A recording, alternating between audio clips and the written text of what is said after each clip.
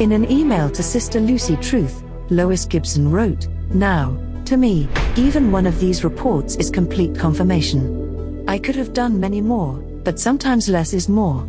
Any one of the three is conclusive, so I sense this is totally convincing. All my best, Lois." Sister Lucy Truth consulted Lois Gibson, one of the world's foremost forensic artists who holds the 2017 Guinness World Record for most identifications by a forensic artist. According to a 2012 ABC News story, she has helped Houston's police force solve 1,266 crimes with her forensic work. Mrs. Gibson has provided Sister Lucy Truth with 3 separate comparison reports that, from a forensic standpoint, conclusively indicate the existence of 2 separate Sister Lucys. In a private correspondence, she wrote that in her professional opinion even one of these reports would be sufficient for complete confirmation of the existence of 2 individuals. Our Lady of Fatima Nun Comparison, Number 2. 1. The nasal bone of A is narrower than B.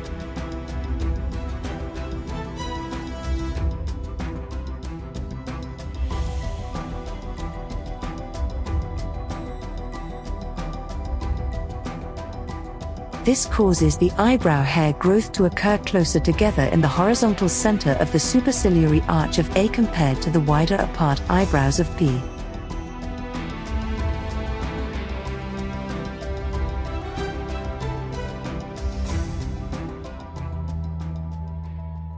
Two. The eyes are closer together due to 1.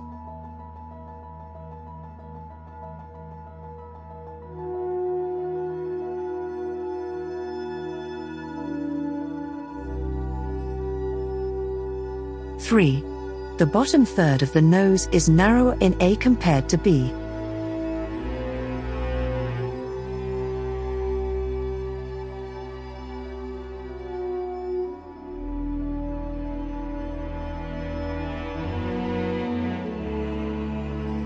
The nostril holes of A are rounder, more visible when viewed frontally, and those holes are closer together on A than on B.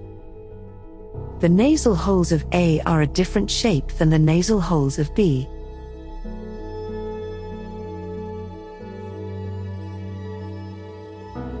Four.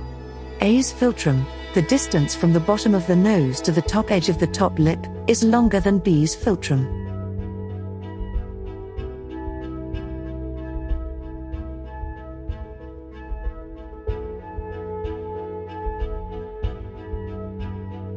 Five. The lips of A are narrower on the horizontal plane than B. The top lip of A is wider on the vertical plane than B's top lip.